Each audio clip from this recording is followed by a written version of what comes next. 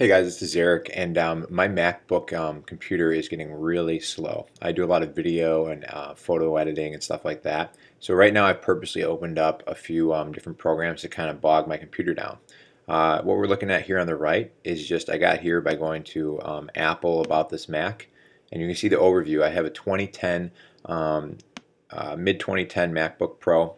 Right now it's December 2014, so it's over 4 years old. And if you click on memory, you can see that it has 4 gigs installed.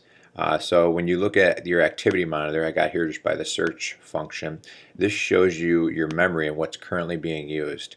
As you can see right now, that when you look at this, Photoshop, iMovie, those alone right there are almost a gig of memory. I'm also using ScreenFlow right now, which I like to use because it's not as taxing. Google Chrome with all the extensions and everything you put on it, like just the image capture extension alone is that much memory, which is crazy. I didn't realize that. So you look down at the bottom here, I have 4 gigs of physical memory as we just saw, and 3.98 are being used.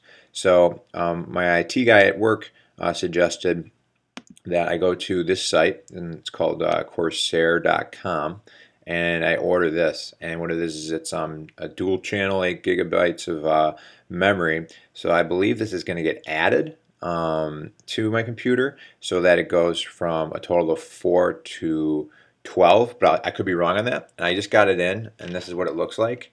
And I have no idea how to install this, so I'm taking it, and I bought this for $100, and I'm taking this to an IT guy and paying him like 50, 60 bucks to install it. I have my memory now installed on my computer, and as you can see, I'm going to search Activity Monitor here. This is pretty cool. It just jumps up right away.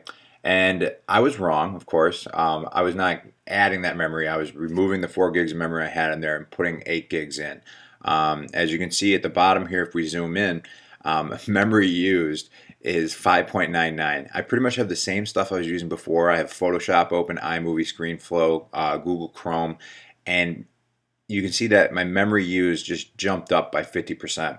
So basically what was happening before is I was shoving about 6 gigs worth of memory usage into a 4 gig computer. So now I am only using 75% of my memory as opposed to using 100%. My computer is so much quicker and snappier. It was definitely a great investment.